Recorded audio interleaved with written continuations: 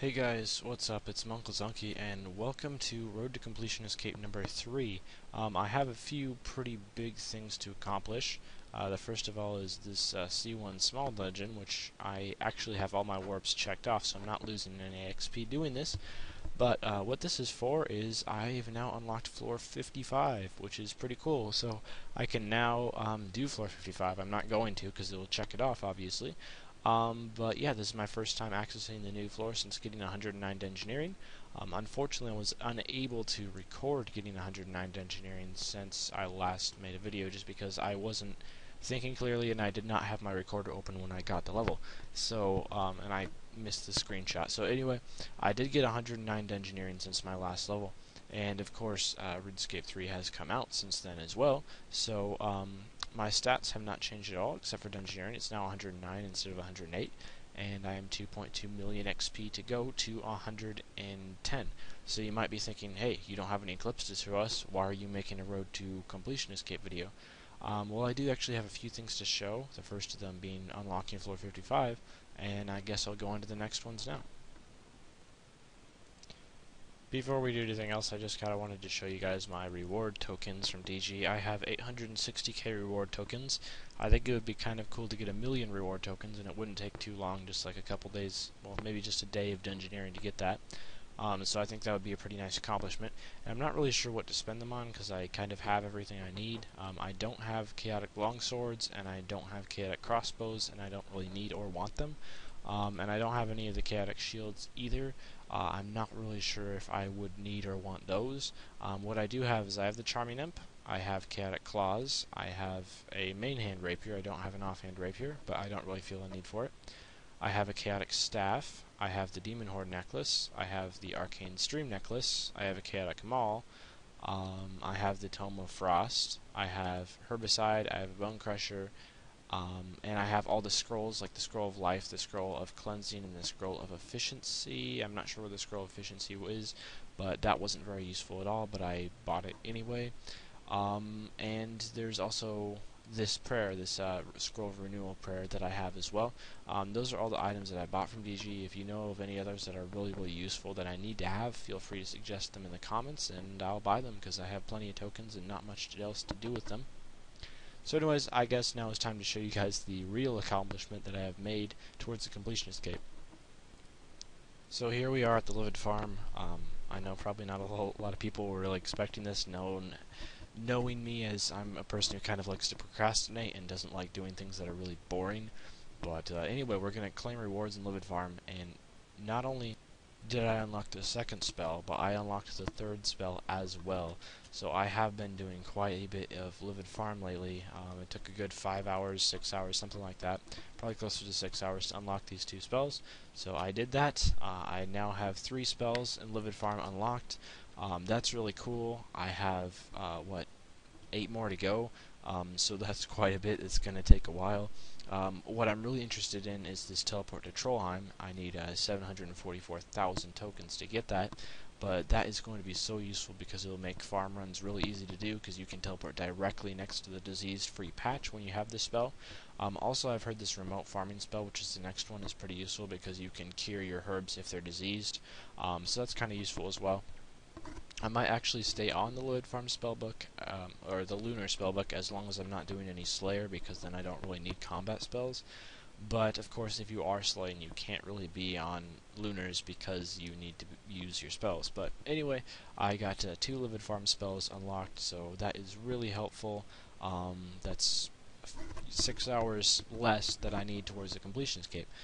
So anyway, I guess I just need to do a lot of dungeoneering in the near future. I would like to get up to about 113 dungeoneering as quickly as possible and get myself that Primal 2H sword. And that would probably make dungeoneering a lot easier.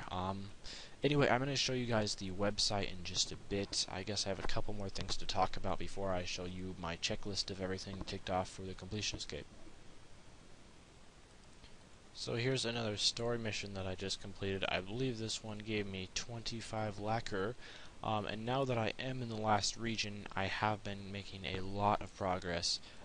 towards my full sets of all 3 ports armor, because that's really my goal. The reason why I didn't do a rush to Tetsu, as a lot of people do, they get to like the 4th region or so and then just try to get plate missions as fast as possible. The reason I didn't do one of those is because I really wanted to get all 3 sets of armor, and so I tried to focus on getting as many scroll missions as possible, and I wasn't too concerned about getting Tetsu as fast as possible, if that makes sense. So anyway, we're going to look at my port management right now and see the state of my scrolls. I have the Sea Singer's top and bottom unlocked. I have another scroll mission that is going right now. If that succeeds, then I'll get the first scroll for the Sea Singer's hood. And of course I have full Tetsu, scroll-wise at least. And out of my resources, I have 65 plates, so I could make either the Tetsu legs or the Tetsu helm if I wanted to. I'm going to wait until I have 100 and then make the Tetsu plate body, however. And I also have 44 lacquer now and 50 chi, so I could potentially make a Sea Singer's robe legs pretty soon, or save up for the Sea Singer's robe top. And I don't have enough lacquer to make anything for the Death Lotus, and I haven't unlocked any of the scrolls anyway. But I'm going to try to get that plate and that chi as fast as possible, and but really focus on the scroll missions as well, and I will try my best to get all full sets of armor for the player-owned ports, and that should be great. So now it's time for my Completionist Cape checklist. As always, the link to this website will be down in the description. It doesn't just have a Completionist Cape checklist, it has a lot of other things. And if you don't trust links, the URL is just maxcape.com, so if you want to type that in, go ahead. But anyway, there was a new quest added fairly recently called Bring Home the Bacon, and I haven't done that. And also there's a lot of music tracks released with RS3, so I was only 1 music track away, but now I'm a whole bunch of music tracks away that I have to unlock, so that's a bit frustrating.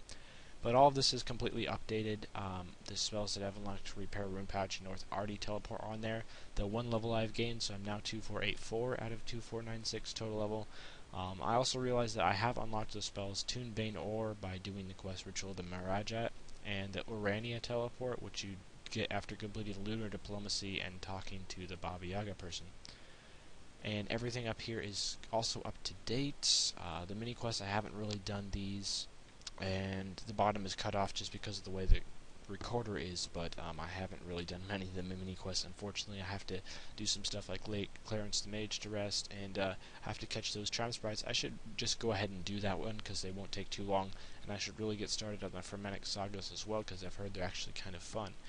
But of course I like to procrastinate a little bit, but hey, at least I'm starting to do Livid Farm, so I'm getting a little bit better with that. And just for fun, I'll go over the trimmed requirements really fast. All of these are completely updated. Even the stuff where I've only killed like 7 Chompy Birds, I still put that in there. I only have 2 Castle Wars tickets, but I still put that in there. I'm nearly halfway for the Champions Tackle Box for Fish Flingers, so I've made some good progress on that, and nearly halfway for the Dabarak statue to be completed. I've made progress on that. So mostly all I've done here that's big is the Artisan's Workshop and a few court cases, and that's about it. The last one, I have 1 court case cut off. This is the Frog Prince versus the people that I've completed as well. But anyway, dungeoneering on RS3 is not really very fun due to the lag and all the disconnecting, but hopefully I can get some good progress on Livid Farm because of that, and possibly even complete Livid Farm within a couple weeks or so, depending on really how motivated I am. Anyway, thanks for watching this video. Hopefully you enjoyed, and stay tuned for future episodes. And also be sure to join my friends chat in-game. It does not auto-log you into friends chats anymore, so you have to manually join it, but it's always nice to talk to you guys. Anyway, farewell.